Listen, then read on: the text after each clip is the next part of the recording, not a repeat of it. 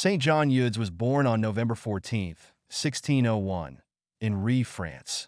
From a young age, he felt a strong call to the priesthood and was ordained in 1625. He spent many years serving in various parishes and was particularly drawn to the devotion to the Sacred Heart of Jesus. In fact, he is often credited with being one of the founders of the Sacred Heart devotion. Throughout his life, Saint John Eudes was known for his tireless work on behalf of the poor and the marginalized. He established several charitable institutions, including a hospital and an orphanage, and was a vocal advocate for the rights of women and children.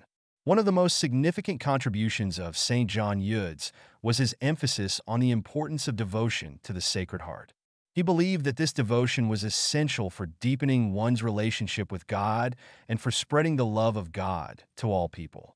To this end, he wrote several books on the subject, including The Admirable Heart of Jesus and The Admirable Heart of Mary. Reflection questions. How can we deepen our devotion to the Sacred Heart of Jesus in our own lives? What are some ways that we can serve the poor and the marginalized in our communities? How can we follow the example of Saint John Eudes in our own lives, spreading the love of God to all those around us? Please like and share. Thank you and God bless.